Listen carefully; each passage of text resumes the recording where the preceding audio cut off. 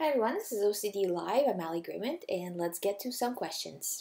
So the first question is, when I'm on the road to recovery, I feel a lot of the times that I'm not recovering and it's really discouraging. I want to feel like I'm not a lost cause. So the first question I have is, hi, when I'm on the road to recovery, I feel a lot of the times that I'm not recovering and this really discourages me. I don't want to feel like I'm a lost cause. So, when you feel like you are not recovering, you have to examine how you've been reacting in previous days or today and previous days. If you have been doing rumination, you're going to feel worse.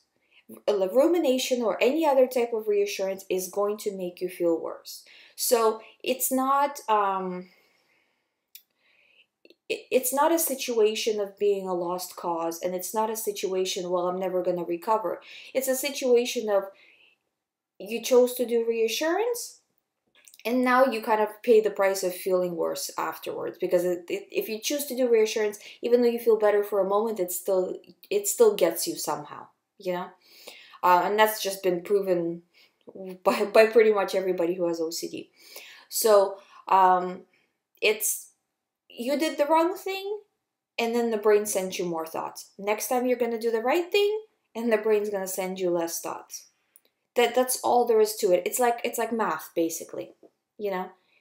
So it's your recovery is completely within your control. It's not something that's more like, well, what if I never recover, or things like that, and this is actually a common OCD thought of, what if I'm never going to recover, and that can become an OCD in itself. So you kind of have to watch that kind of line of thinking as well. But if you are feeling like you're doing not so well, re-examine how you've been reacting to the thoughts. If you've been reacting with reassurance, with rumination, change it, and you're going to change how you feel. And I see people go from level 10, like 10 out of 10 OCD, to level 5 in about a week or 2 weeks, because they just kind of get their act together and just start, no matter what, if it has to do whatever your theme is. So say, for example, your OCD theme is driving, right? And so you were reacting to all the driving thoughts, going back, whatever, doing all the things like typical driving OCD things, right?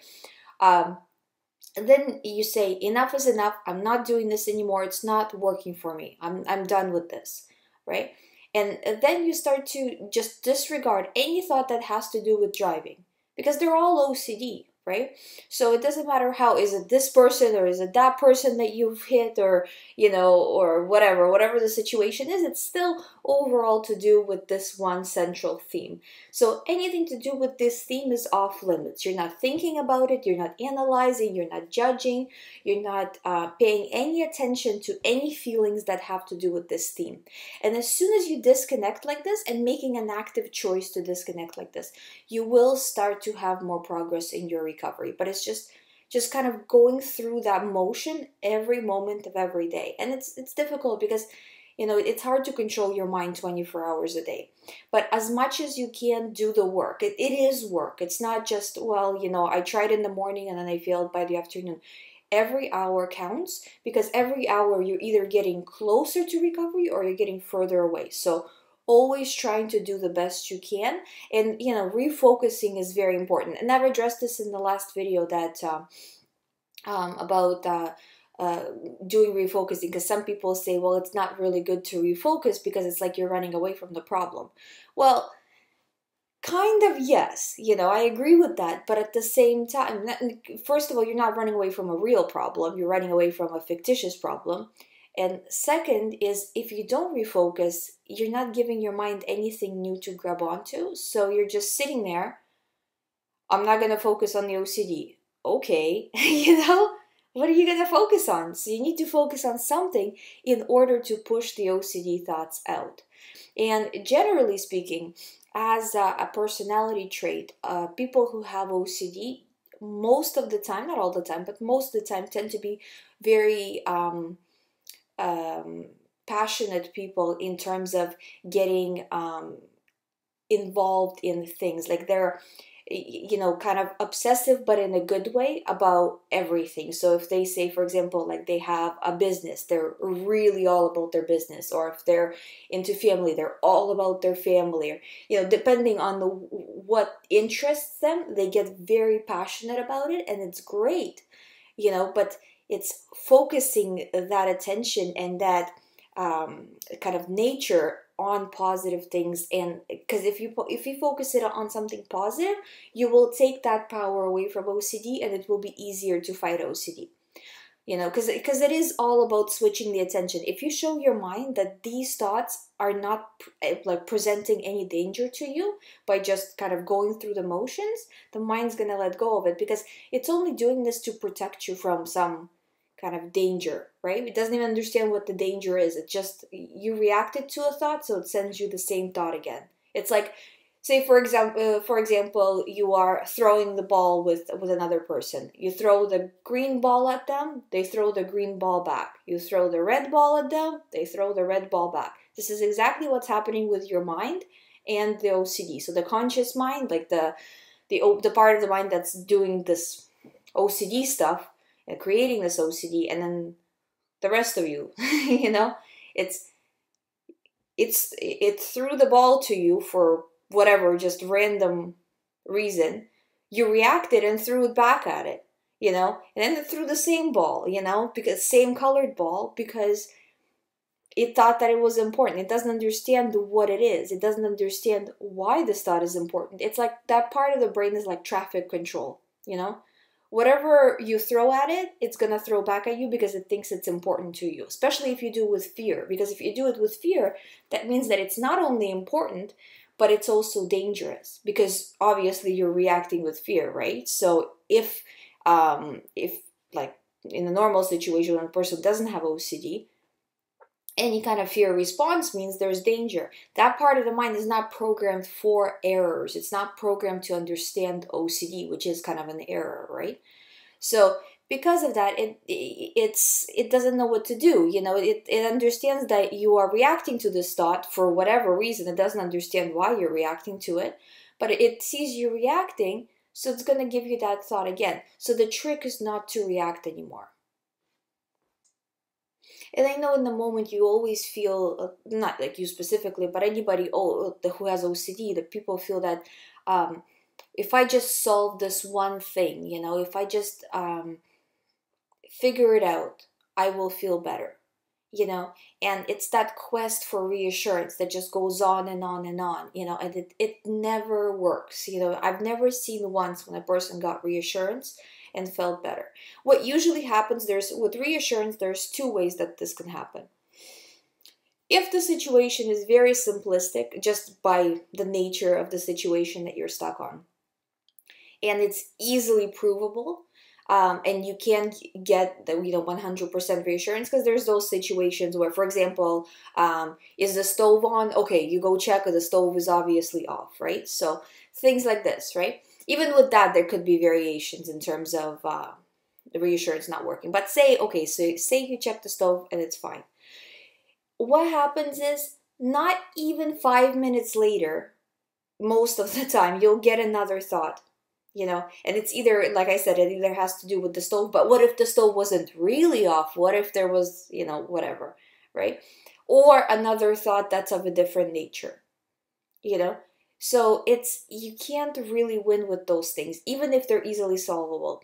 And what will happen in that situation is the person will go from thought to thought to thought that they can solve. So they'll solve one thought, they'll get another thought. They solve that one, they get another one. And they'll continue to go like this. And eventually, just by randomness of it, they will get to a thought that they can't solve, and then they will get stuck. Or in another situation, the person will right away get a thought that, you know, they can't figure out, such as like a false memory, or a fear about the future, or a philosophical thought, or just something that they can't figure out somehow, right? And what will happen with that is that because they can't figure it out, they're going to do rumination more and more and more. You know, and the more they ruminate, the worse the thought feels, the more real it feels, so it never really stops, you know. So the trick is not to play this game. You will not win with reassurance. In either one of those cases, you will get to a thought that you can't solve, and then you will get stuck. So don't even try to play this game. Just say, anything to do with this thought, for example, like I said, like driving OCD, right? Anything to do with this thought is OCD. I'm not dealing with it. I'm not going there. And I'm going to refocus on something else for now. If you feel like you are not strong enough today, for example, and you have to do rumination, like you have to go back and analyze the situation, or get reassurance or whatever, at least try to delay it. So say, okay, I'm not going to think about this right now, but I am going to give it time, say in 4 hours from now. Because what that shows to your mind is that, yeah, the situation is scary to me, but it's not so scary that I'm going to put it in the front of my mind, in the front of my life, and put everything else on hold. I'm going to put the situation on hold instead. So it shows that it's important, but not as important as if you would have done reassurance right away. So it's still a better approach. And then when you get to those, at the end of those 4 hours, and it's time to do the reassurance, see if you can delay it some more. And because every time you delay it, you gain power, and the whole fear kind of loses power a little bit. So it might be, at that point, it might be easier just to dismiss the thought, at least for a little while. So try that as well. Okay, so the next question I have is, could you do a video on co-occurring conditions? So conditions that are occurring at the same time. I know depression is pretty common, and my second biggest battle continues to be reassurance that it's OCD and not something more serious like a psychotic disorder. First of all, this is completely a reassurance question. You want to know for sure that this is OCD, and that this is not something else, meaning you want to make sure that this thought is not true before moving on. As I said, this never works, because the more you try to figure out if this is OCD or not, the worse you will feel about it, and the more you will be unsure, and especially if you go through a lot of literature and trying to figure it out online and asking different doctors, everybody's going to give you different opinions, of what they think and da-da-da. And with OCD, people tend to grab onto every detail of things, so you're going to get more confused. So basically, you have to treat this thought as OCD. So not trying to figure it out, is this OCD, is this not OCD? That in itself, the trying to figure it out, means that it's OCD, and I kind of feel bad giving you reassurance because I know it doesn't really help, but it does mean that it's OCD if you are trying to ask what if questions, but you have to stop being on this quest, because the more you are on the quest, the worse you will feel in the long run. This is not the road to recovery, to trying to figure it out. You already know everything matches you, I'm sure, in terms of what I'm saying, and it's just trying not to look deeply into it, you know what I mean? In terms of depression, OCD is a very kind of painful condition, I've experienced it myself, as you guys know, and I don't think it's depression in terms of having like a clinical depression, but more so feeling depressed just for being in the situation. I'm sure sometimes it can cause a clinical depression. I'm not an expert on depression at all, so I don't really know, so I'm not going to say. But when you have OCD, it basically takes your life away. It stops you from doing anything. So of course you're going to be depressed about it. So I would say feeling depressed is really common. I'm not sure if it's considered a clinical depression, or when it's considered a clinical depression versus just feeling depressed about the situation. In terms of other conditions, I heard that they can co-occur with OCD, but in practice of talking to people, I don't really come across it that much. Most of the time people just have OCD. It's not they have OCD and then something else. So that's just been my personal experience. And while I do value books and all of this, but I find that because I've talked to so many people now it's been probably hundreds of people personally talking to them, and then probably way more than that through email, and I just don't come across people who have a lot of things that are kind of like lumped together at the same time in terms of mental conditions. It's usually just OCD or OCD and feeling depressed. That's probably the most I see. Not all the time, but I would say 90% of the time. So the next question I have is, from years of experience with OCD, I discovered that my mind is always looking and searching for triggers to stay in OCD mode. It's amazing, but even if I don't see the news, I always find an opportunity to trigger old OCD obsessions or send new ones. How can I break this pattern? So when you were paying a lot of attention to OCD thoughts, your mind learned that that type of thought, that type of theme is important. So it's trying to find anything that has to do with this theme. And a lot of the time, actually, people have a primary theme and then a few other secondary themes, that the mind can also send. Sometimes not, but a lot of the times people do. So whatever your theme is, it's going to try to find more ways in which it could be dangerous and bring that information to you. Now, this works very well in terms of real life because it's looking for something that you're scared of and trying to kind of give you all of the possibilities of it to make sure that you're safe, to make sure that you're protecting yourself and you are aware, right? But with OCD, it works against us. So that is why you have this pattern. And everybody who has OCD has this pattern of, for example, driving OCD. Anything to do with driving, the person will react to.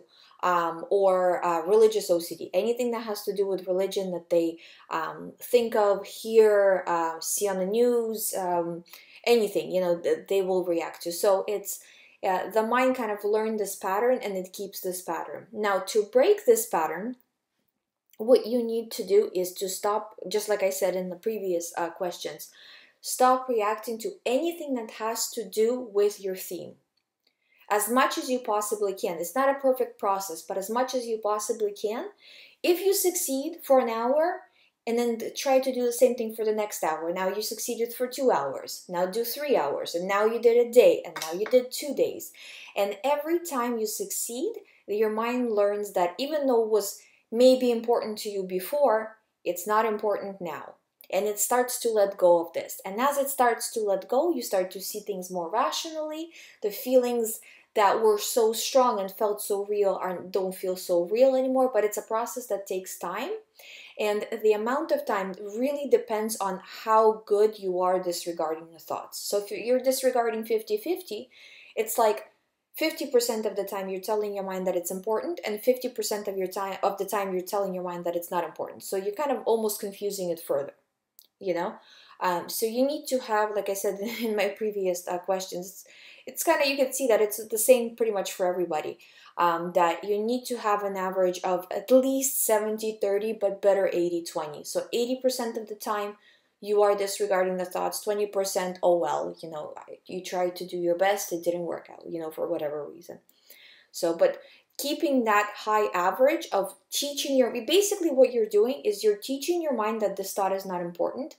And then what happens when the mind actually starts to learn this new pattern is when next time you see something on the news, for example, or just, something kind of comes up in your life that has to do with your theme that normally would trigger you, the mind now learned a new pattern of behavior towards anything that has to do with this theme. It finds it irrelevant. So it's not going to bring it to your attention. It's not going to bring it with anxiety, but it's a training. It's what we're talking about here seems kind of like theory and all about, kind of like almost like a metaphysical in nature, but there's actual physical processes that we are changing when we do this kind of recovery work. You're changing how your brain functions when it's presented with the stimuli of the situation, of specific situations or specific fears or whatever, So it actually changes how the brain chemistry works when it's presented with those things. So it's physical work, it takes time, you just have to be vigilant and every time not reacting. So the second question that I have is, my mind seems to be very quick to manufacture OCD and then I get stuck and I start to ruminate and analyze and wondering if some OCD could be true, and wondering if these obsessions were deleted from the mind when, well, I guess the person's saying, when they're deleting it from the memory, like when they're disregarding it, they're wondering if they're disregarding it because of the pain that it's causing, or because it's OCD. So it starts to, basically what we're talking about here is doubt. The person is doubting whether it's OCD or not. And again, just like I answered in the other question, if you're getting into this pattern, the more deeper you get into it, rumination is the #1 cause of why OCD continues. You get rid of rumination, it's gone. It has nothing else to hang on to. So the trick here is to break the pattern, you have to stop rumination. So you feel yourself getting into it and you think, okay, I'm starting to get into the situation to try to figure out if it's true or not. Nope, that's too far. I'm not doing this. Not causing myself any more OCD. Because every moment you are doing rumination, you're actually making your OCD worse for the long run. Like, you're getting yourself deeper into the disorder, and tomorrow you're going to have worse OCD because of what you're doing today. So it's, I see it, this is the same pattern that works for everybody, So you can either right now make it tomorrow a better day if you refuse reassurance, rumination's all the same thing, or you can make it worse if you do. So it's just understanding that what you're doing right now in terms of choosing to ruminate is causing a lot of damage, and choosing not to do it, even though you feel like you need to, even though it's going to send it. Because, I talk to a lot of people about OCD, like I have a lot of sessions with people about OCD, right? And everybody says the same thing. It feels real, but how can I let go because it feels real? And the thing is, it's a choice. You choose to let go of the thought. And yes, it feels real. Yes, it feels like you need to check. Yes, it feels almost like you're doing the wrong thing, because, again, the mind is not programmed to understand OCD. It's programmed to understand real threats. So when an error happens, and that's what OCD is basically an error in the mind, it doesn't know how to deal with it. It's reacting to it as if it's real. It's sending the feelings as if it would if the situation was real. So, and the only way this can stop is if you teach it that it's not true.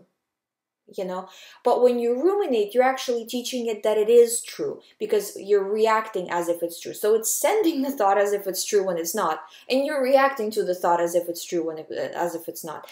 But that part of the mind is reactionary, so it has no ability to change the pattern. The only way to change the pattern is for you to change it, because the rest of you can change it, but that part of the mind can't. So since one of you has to, it has to be the real you, and it has to be just refusing to pay attention. Anything to do with this theme is OCD. I'm not buying it anymore. I'm not believing it. I'm moving on. And if you do it like this, you will break the pattern. So these are all the questions I have for today's show. If you need more information, you can visit youhaveocd.com. There's a private recovery program available there with me. There's also ebooks. There is free articles. There's a lot of information on OCD recovery, so please check it out. If you haven't subscribed to this channel, please subscribe. And please feel free to ask any questions you have for the next show, and I will answer them next Wednesday. Thank you guys so much for listening, and I'll see you next time.